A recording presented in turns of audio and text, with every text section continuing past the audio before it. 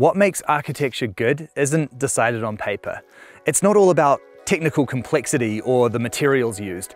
It's about how a place makes you feel when you walk through the front door. And this next incredible tiny house that we're about to visit is a place that I would be more than happy to call home.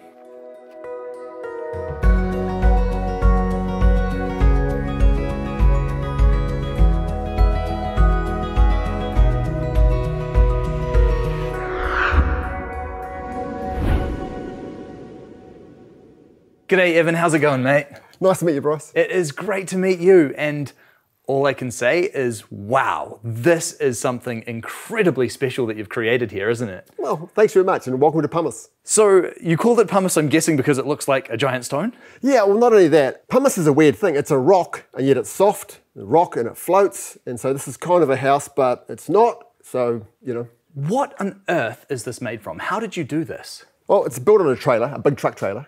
And then we extended the floor, built it out of straw, plastered it, and then suspended a roof over the top. Wow.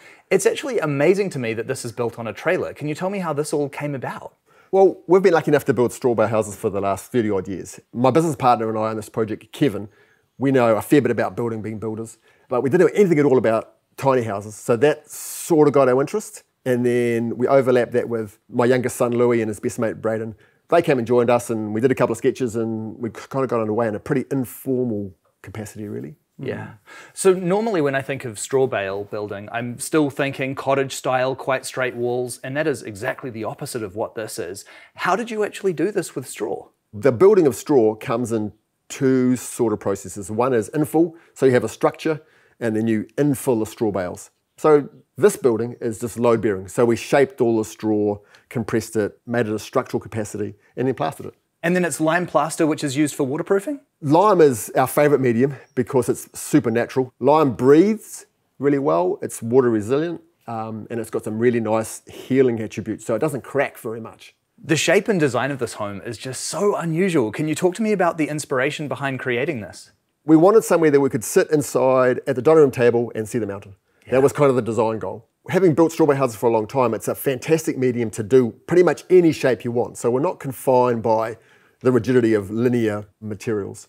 So it's kind of a disadvantage because you can literally make it whatever you want. When we take something as elemental as straw, which is a waste byproduct annually available, and we fashion it right from those raw materials right through to this sort of result, it's way harder and it's way more involved. But by the same token, it's probably equally as refreshing to be involved with. And there really is just something about the unusual shape that you've created here that just looks so natural. It sort of almost has that very cave-like feel, doesn't it? Yeah, I think a lot of people describe it as an oversized pizza oven. But, you know. You've done such a great job with this house and the landscaping as well, and really sort of setting the scene here within the environment. Can you talk to me about all of this incredible landscaping? We like the idea of having it more encapsulated and so you feel more cozy. So we started off with a little bit of a challenge because of the curved roof, and we didn't want to have a gutter. So how do we catch the water? So we started off with that simple process. Oh, we'll have an open drain. And the open drain got a bit bigger to a pond. And then we wanted to get the water to reflect the light into the roof of the ceiling inside the building. And it just escalated from there. And of course, volcanic rocks, fantastic, can't beat it. So we spent a lot of time with a little digger placing rocks, and you know, and we're spoilt with some dramatic scenery, and to feel that you're part of that is tremendous. Yeah. Absolutely. I especially love what you've done down there with the fireplace. Yeah, Bryce, it's great what you can do with a 1.5 ton rock. It sure is. And there's something about crossing a threshold of water into your home which kind of creates this added level of kind of separation from the outside, eh? It's like having a little moat. Precisely. Yeah, we have had people comment about the dangers associated with late night returns from the pub. But, you know, it's all seemed to work out okay. It's all worth it for this look, isn't it? Yeah, it's really cool. Yeah. And what size is the house? The overall dimensions are just over 10 metres long and just over 5.5 metres wide. And of course the bales are 500 millimetres thick, so we lose a fair amount in the walls. But because of the undulating nature of the plastered finish, it's really hard for your eye to gauge the exact distance. So by default, it feels uniquely bigger than what it perhaps is. Well, what you've created here really is just so unique, and I cannot wait to see what you've done inside. Can we take a look? Yeah, come on in. Thank you very much. This place is absolutely incredible. It feels like walking into a modern cave or something.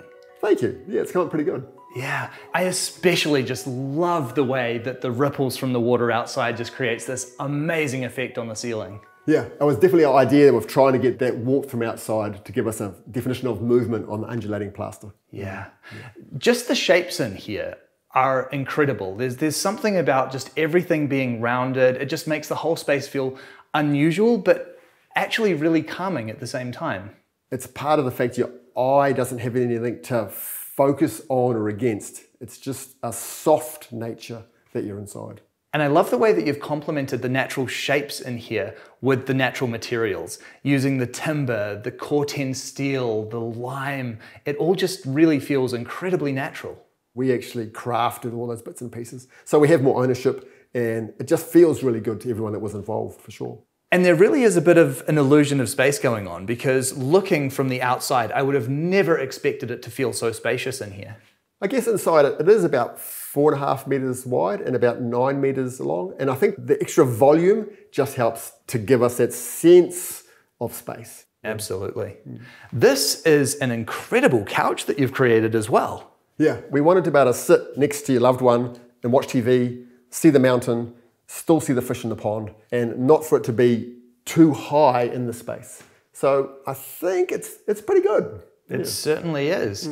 And of course, sitting here on the couch, again, you just capitalize on the incredible view. And I really like the way that you've sort of kept all of this part of the house feeling very cave-like and enclosed, but then from this aspect, it's just completely opened up onto the mountain views. Well, we are so fortunate to have such a great aspect from our little baby section. It's quite interesting how you've got the opening windows really low to the water. Can you talk to me about why you've done that? If we open the windows at the bottom, close to the water, air is always cooler. And so if we open our skylight or we have our fan going, it convects cool air in, so the house naturally aspirates. Very clever. And the construction of this home really is just so unique. So I love that you've included a truth window in here as well. Well, it's part of Strawbale tradition really, because people rock up to your house and go, hey, what's your house made of? And when you say it's made of straw, they'll go, seriously? And henceforth you can see. And then behind us here, we've got the kitchen. And I just really like the way that you've done this, sort of having the lime render run straight off the wall and into this kitchen counter. Yeah, it's definitely a bonus of plastering. If you just pay a bit of attention, you can get it to do some pretty cool stuff. Yeah, you've even sort of included the sink in there. It's just really cool. Yeah, that was a bit of an experiment. We haven't done a sink before, but lucky for some new chemicals, making the surface really, really hard. It seems to be handling it pretty well so far. Yeah, and then running on from the bench here, we've got your beautiful breakfast bar. Yeah, it was kind of cool because we wanted to suspend this in a waterfall fashion with this one as well. And one of my sons, Nick, is a really good welder. So he enabled us to sort of suspend stuff out a bit more than we would normally get with wood and whatnot. And then again, just the way that you've done all of the cabinetry and everything here is so unique. Well, when we were in the construction phase, we craned our trailer in and then we built a giant big tent out of timber and plastic so we could work all winter. We built that out of some locally milled Lawson cypress. That is our favourite timber. And that wood has been used throughout the finishing phases. So all of this was just part of our tent structure. So it's box grade that we happened to put over a custom made cabinetry that, again, we just did it all ourselves. Yeah. Looks brilliant. And one of the things that I really love that you've done in here is just make everything artistic. Like all of the really cool drawer handles and the light fittings, everything in here just carries art with it. It does, and that was just part of the fun of it. And that was one of our goals, was just to have fun in the process, and that's a result. And then over here we have the bathroom, and that door just becomes such a feature, doesn't it? Yeah, it works really well. We want it to be a door and a piece of art, and it seems to fit the space. It was a bit of a challenge. We wanted the ceiling to run right through into the bathroom, and so we have this wonky top to the door. But even when it's closed, it seems to, yeah, it works good. It sure does. And can we have a peek in the bathroom? Yeah, come on in. Cool, thanks. Wow. I am a little bit speechless coming into this space, actually. This is just really beautiful. Speechless, that's pretty unusual. It sure is. It looks more like it was carved out of rock than built. I think it's that luxury of not having defined edges. We can just curve things, and you just have to have this ability to appreciate what it's going to look like at the end. Because backwards from here, there's a lot of work to get those curves, to have the flow that appeals to your eye. And so there's an art to that, there's no doubt about it. And again, just the way that everything is sort of crafted out of this lime plaster, it makes everything incredibly harmonious. It's just less crowded. Maybe it's simpler on our mind. I don't know. But less is more, I guess. Yeah. And Ohakune is, of course, a ski town. And I am noticing the heated floors right now. Yeah, I've got to admit, man, that's definitely one of my favourites. Every time I walk in here, it's like, oh, yeah, that's right. That was a good decision. It was a very good decision. Yeah. We've run the heat up the back of the seat as well. So when you sit in the seat in the shower, the seat's warm, which is a bit of a treat. Absolutely.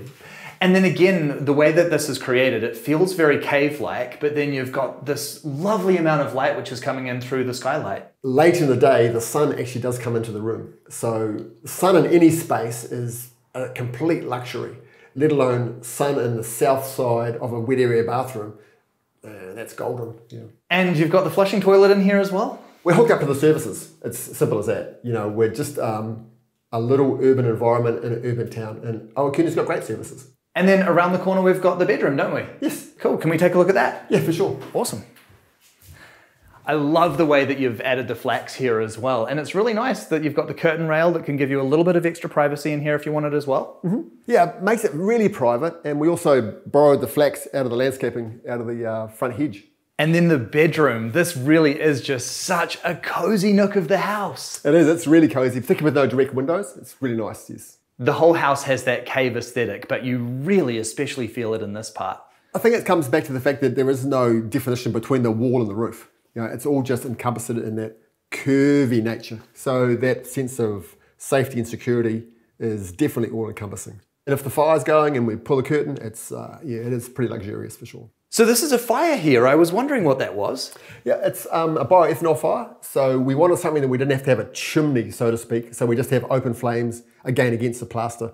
And it gives a beautiful natural glow. It's lovely. So it doesn't need a chimney. What about fumes or anything like that? The fumes are so minimal that it's completely safe inside this volume of building. That is really cool. Yeah. Again, I just love all of the art in here. The way that you've incorporated these big wooden features is really cool. And then once again, used the plaster to kind of tie this into the rest of the home. We live on the coast, and driftwood is a huge part of walking up and down the beach, which we do a lot of. So all those sort of elements just combine to the fact that it's nice for us to make it out of something that we can relate to, and it's been a big part of our lives, for sure. Definitely, definitely.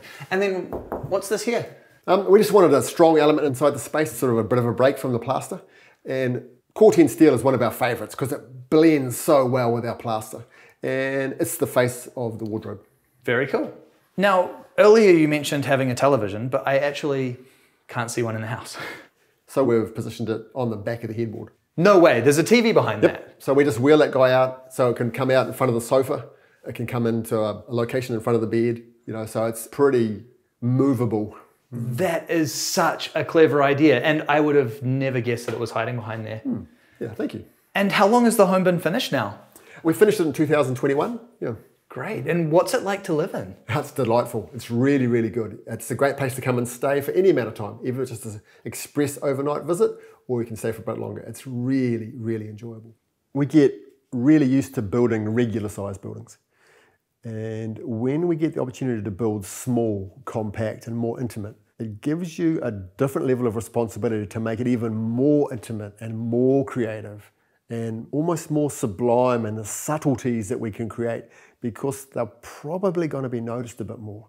In any small space, we've got more things going on in a close proximity. So we want to make sure that they all blend and talk together really well. And being a straw home, this just must be so well insulated. The straw gives us about 5 times that required by the code.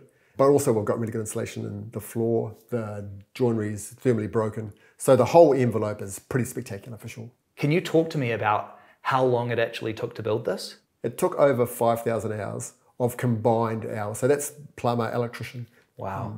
Yeah. And that being said, can we talk about the cost that was involved in building this home? We broke the cost up into 2 areas. One is pre-construction, so to buy the section, get the appropriate consents and permissions, build the retaining wall. And that came in just under $90,000. And then we spent around about $128,000 on materials. Given that we did have a fair bit of stuff in our yard, you know, the curved rafters and whatnot, they just came out of the stack at the back of the yard. Being involved with anybody's project is a luxury, but to be involved with your own project, right from the very get-go, right all the way through and finally get to the end, man, it's golden. It is. When we visit Pumice, hey, it's plaster, it's a house. But because of our connection of the whole process, of the little things that my son Louis was involved with, or my daughter Phoebe, or having the luxury of bringing my family to the mountain, the essence of all of those things, and my friends and my family that have arrived and come and go, it makes it something so valued that it's hard to describe the depth and the essence of what Pumice portrays for me. So now this project is complete, you must have another exciting project on the horizon? Yep, we've got 4 or 5 houses on the go at the moment for clients, and we've got some other aspirations for this property as well, for sure. Yeah. Well, Evan, what you've created here really is incredibly special. I love this modern edge combined with these really natural materials, and the whole space just comes together to feel really good. Thank you so much for sharing it with me. Thanks, Bryce. Appreciate that. My pleasure. You can unquestionably tell when a house is built with love, and this is absolutely one of those homes. You can tell that Evan is an incredible builder, very, very talented, very creative and artistic, but when you're inside this home, you can also tell that it's so much more than that. You can sense the family memories of holidays, skiing on the mountain. You can sense a whole home which has been built around a desire to sit at a table with a partner and have a view. All of that is encapsulated into this house that just makes it so much more than just a house.